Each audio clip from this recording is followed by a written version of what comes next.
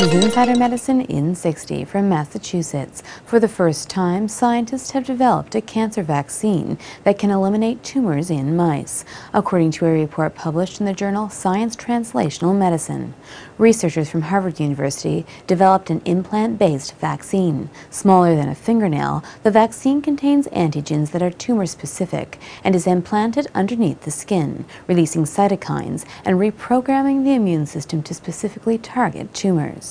From London, according to a report published in the Lancet, walking and cycling show more health and climate benefits than driving lower emission vehicles.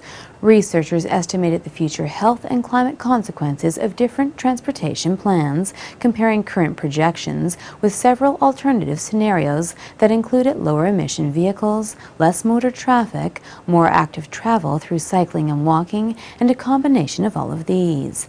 They found that active travel and less motor traffic showed as much as 40 times the health and carbon dioxide benefits when compared to only driving lower emission vehicles.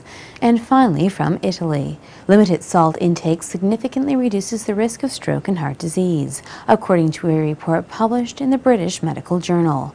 Researchers conducted a meta-analysis of 13 studies covering more than 170,000 people and found that cutting salt consumption by 5 grams a day could lower risk of stroke by 23% and heart disease by 17%.